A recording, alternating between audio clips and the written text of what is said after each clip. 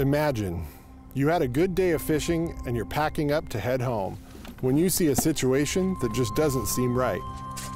There's two people fishing down by the bank, pulling a sturgeon out of the water. Is that a sturgeon? Yeah, what's she doing? The angler and their partner put that sturgeon in the cooler. What do you do?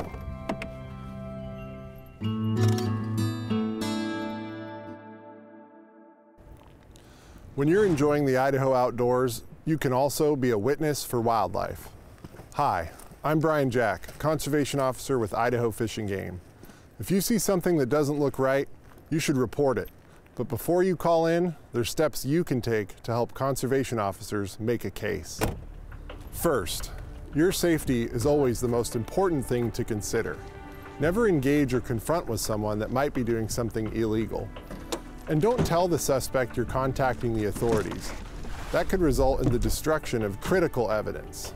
What you can do is be a good witness. Look around, see the details, write those details down, take some notes, and take photos of the scene if you feel comfortable.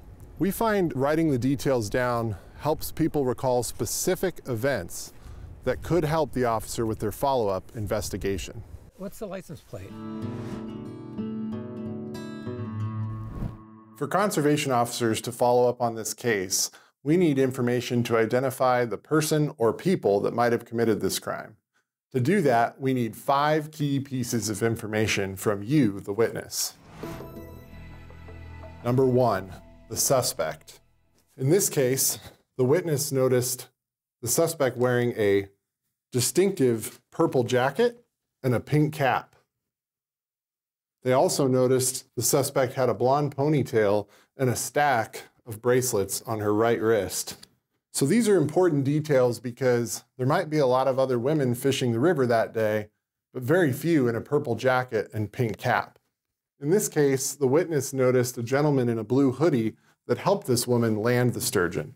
Might be an accomplice in this case, and it's an important detail. Number 2, license plates. A complete license plate is a critical piece of information because it allows us to connect a vehicle to a specific person and gives us the information we need to contact them. As the witness, if you're not sure which vehicle belongs to the suspect, you should note what other vehicles are in the area and document those license plates too. Let the conservation officer sift through that information and follow up. Number 3, what wildlife was involved? In this case, it was a fish, a white sturgeon approximately 4 feet in length.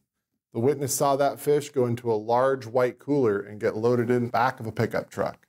That's an important detail. Now we know what evidence was taken and where it might specifically be. Number 4, the location. The witness was able to mark the location on a mapping app on their phone.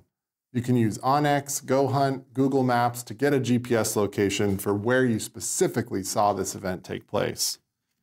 The witness told officers it took place at Swan Falls Recreation Area and noted they were just below the dam. That's a major landmark that can help us hone in on where this fish was taken. Number 5, date and time. Noting the date and time on your phone or watch, taking that note down, very important because it establishes the timeline of events for when this crime occurred. When you provide these 5 key details, conservation officers have a great chance of making a case. Remember, Idaho's wildlife belongs to you. Be a good witness and hold people accountable for stealing Idaho's fish and wildlife. Thanks for watching.